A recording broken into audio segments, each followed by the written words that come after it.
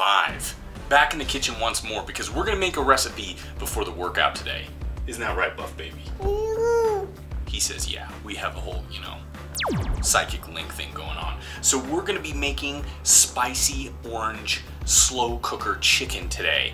It's a great one that you can use for future meals. So once you're finished, you can throw it in the fridge and you're good to go. But enough talk, let's start making this thing. You will need 2 pounds boneless, skinless chicken, half cup orange juice, large red pepper, 2 tablespoons coconut oil, 1 tablespoon ginger, red peppers. Go ahead and turn your slow cooker on. If you do low, it's gonna take about 8 hours. On high, about 4 hours. We're doing high. Next, begin by slicing your red pepper. Put it into your slow cooker and then lay your 2 pounds of chicken on top of it. Well, look at that. You've made a little pepper bed for your chicken. Go ahead and take half a cup of orange juice and pour over your chicken. Next, your 2 tablespoons of coconut oil. Now go ahead and slice up your 1 tablespoon of ginger into bits. Once that's finished, put it in there as well. Finally, take some red pepper flakes, the amount is up to you, and flake them in there. Now that everything is in the slow cooker, we're going to wait about 4 hours and try this crazy buff dude concoction out. 4 hours later, we're going to cook it up with a bit of noodles and then mix it in with our spicy orange chicken. So what's the verdict?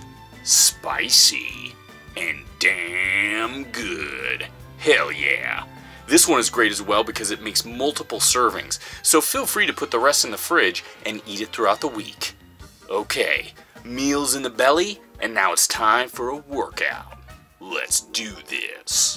Got the horizontal leg press here rather than the vertical. If you're suffering from any issues in your back, tightness, or even maybe let's say you have a slip disc or a herniated disc, and if you want to do leg press, still want to get your legs, choose the horizontal leg press over the vertical leg press.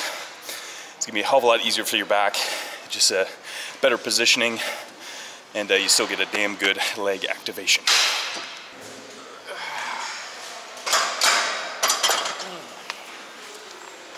Second leg day this week.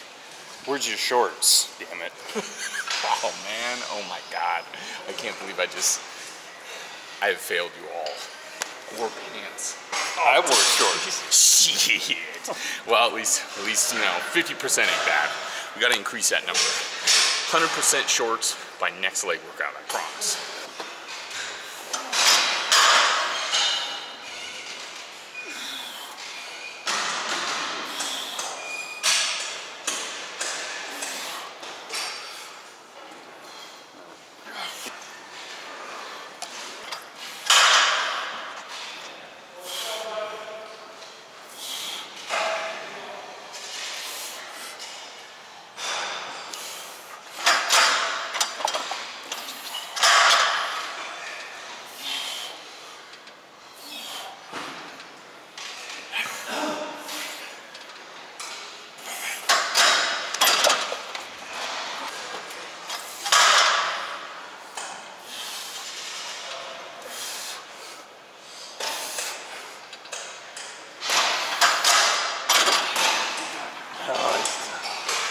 Tapping out.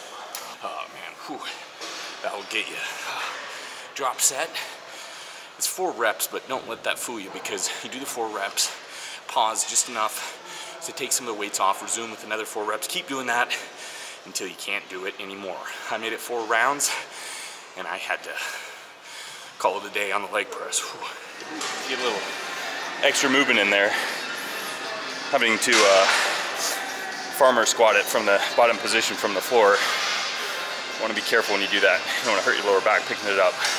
Or you can always put it on a bench and kind of lift it off in that way if you don't want to go straight from the floor. Because typically a Romanian deadlift is going to start in the top position rather than having to deadlift it up first and then go into the motion. But you know what? Sometimes it's good to work harder, not smarter. No real hip movement. We got our hip movement out of the way with the Romanian deadlifts.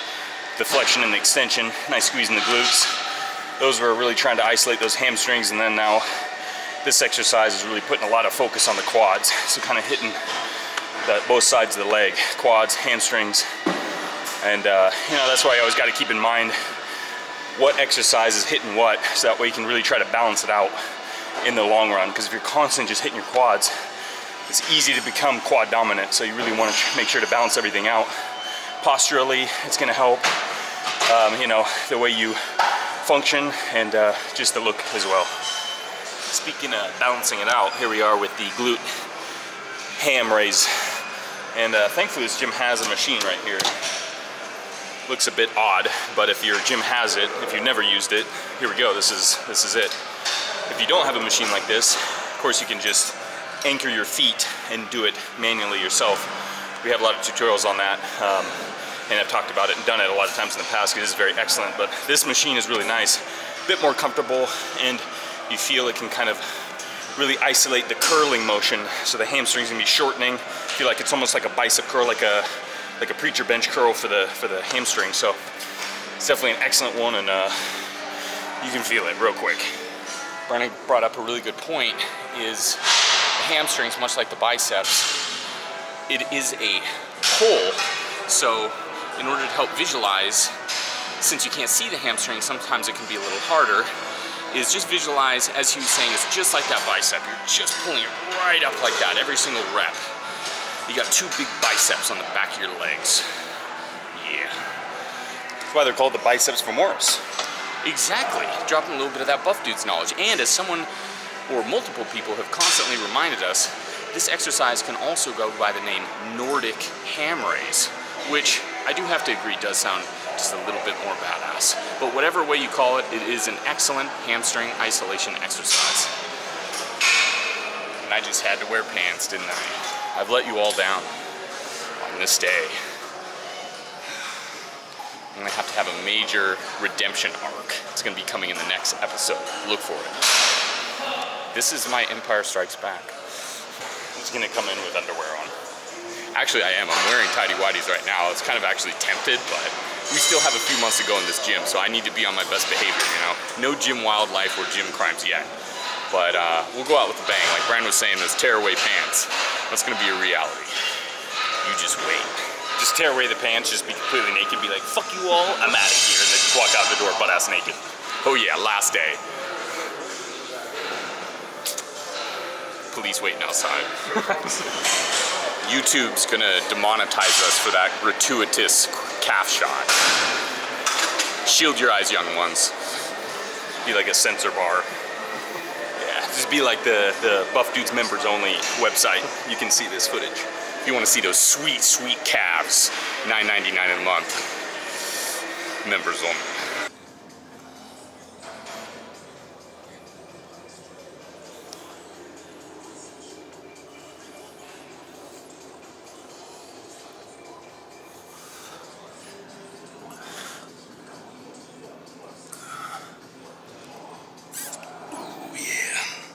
There it is. I don't know if it's better that you see the clock or you don't. I think it's better that you don't.